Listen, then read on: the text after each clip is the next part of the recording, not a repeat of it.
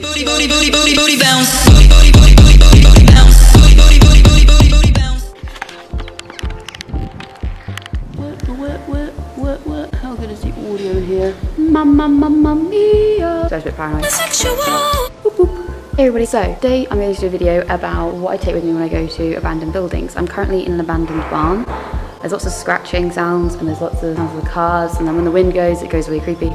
But anyway, I thought I'd just tell you what I take with me when I go to an abandoned building. I do a lot of that. So first of all, I got this. This is ղᴇʀᴇ Great Outdoors backpack. This is actually a running backpack, and the reason why I take a running backpack with me, it's light, it's thin, and it will fit on my back, and it will enable me to run, because when you go to an abandoned building, sometimes you have to climb. Try not to get stuck this time. I won't. It won't be like stabbing. It's kind of stabbing. My finger. Effortless. And you want to make sure that your backpack can like securely stay still whilst you're like clambering over things. Also, on what I wear when I go to an abandoned building, I tend to wear my running gear and trainers, good quality trainers that will enable me to go running.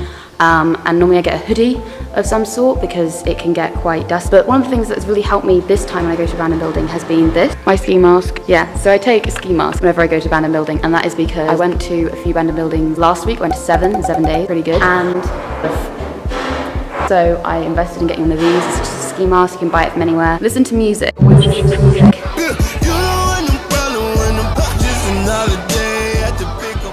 Because when you're listening to music, it's a lot harder to get freaked out by the building itself. I'm hypersensitive with like barn people. Okay, this is a litre water bottle. I definitely recommend getting a litre water bottle because you're in the area where everything's been decayed and mouldy. A lot of dust, and you need to make sure that you stay hydrated.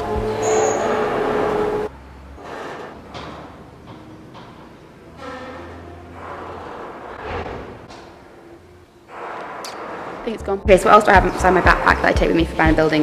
These are my house keys. I take this. This is a colour run poncho that I got. So it's one of those cheap free ponchos. It's just in case you go somewhere and it starts raining. I've also got this. This is necessary, okay? This is hand sanitizer. And when you're in an abandoned building, you do touch quite a lot of dirty things. So I definitely recommend taking hand sanitizer with you if you're gonna go and explore. This is some bandage in case you hurt yourself. I think you have to make sure that when you're in an abandoned building, if you do hurt yourself, essentially you might not be able to get out if it gets really, really bad. And so just taking a first aid kit with you is very important because they are quite dangerous. Okay, and I also take a torch. This is a torch, but it also has a little pen on it, or when I want to do a Snapchat, or if I want to do an Instagram or something and I can draw on it. That's just for me for social media, but it also has a tiny little torch. So this one I would just use if I wanted to have a look in like a little alcove bit. I tend to use my phone. I am working on buying myself like a fog light or something so that I can get a really powerful light, but at the current moment, the brightest torch I have is a head torch. I also take gloves, a lot of gloves. You never know what you're going to be touching in an abandoned building, and it's good to just like keep your hands protected, particularly if you're going to be climbing up things. I don't know about you, but I have quite soft hands. I hope that you've enjoyed this video. Please don't forget to like and subscribe, and if you want to, you can share it. This is just like some random tip. But yeah, me and Holly are going to be doing a brand new series. If you want to know who Holly is, you can check her out on Instagram, because she doesn't have YouTube, because,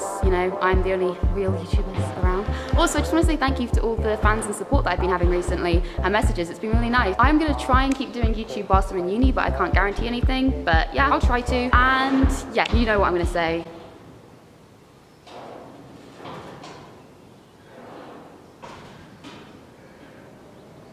Okay, hello? Another tip, if you do meet somebody when you're in an abandoned building, just be honest. Tell them why you're here, you're curious, okay? Often they're a lot more understandable than you think. Hello? But I do think I'm alone, and I do think it's just the wind. So, Nolly isn't a real word, and you know it.